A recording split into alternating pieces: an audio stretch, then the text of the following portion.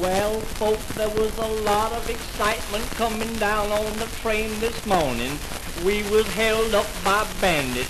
A great big bandit pushed his pistol in my face and says, "Hold up your hands, young man. I'm gonna rob every man and kiss every woman on this here train." Now the conductor was a likely sort of a young feller, and he says, "Now look-a-here, Mr. Bandit.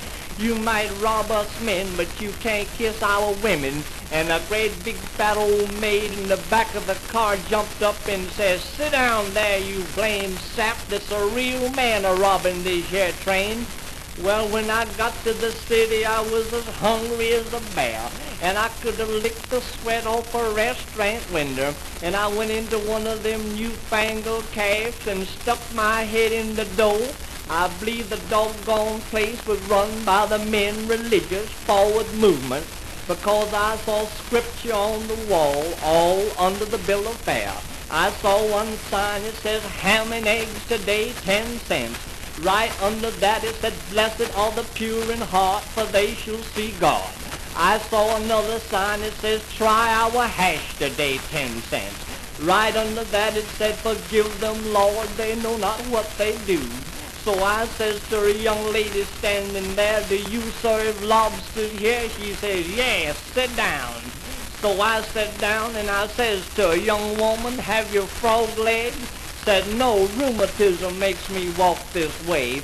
I says, "How's your rabbits today?" Said, "They're pretty good. How's yours?" I said, "Young lady, bring me an order of eggs." Brought them eggs in and set them on the table. I didn't like the looks of them eggs, and I says to a young woman, "Is these eggs fresh?" She says, "They ought to be. I just laid them there." Well, I didn't like the looks of them eggs, and I told her to go and get me an order of chicken. While she went to get the chicken, I saw a nice young married couple, but not to one another.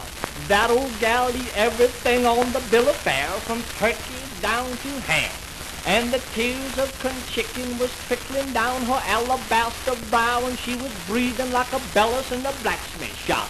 And that old guy had a tooth stuck up in his face, and he was looking at her like a dying calf in a hailstorm, and he says, "Darling, shall I order a coupe?" She says, "No, dear, I couldn't eat another thing." I started out the door, and the young lady what takes the money says to me, "Where in the world did you come from?" I told her I come from Lickskillet, Alabama, where chicken tastes like chicken and gals don't smell like talcum powder.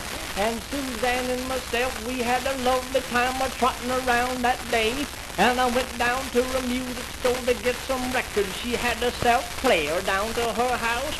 And I went down there and enjoyed myself immensely. And she had on a peaky blue shirtwaist with 1,000 holes.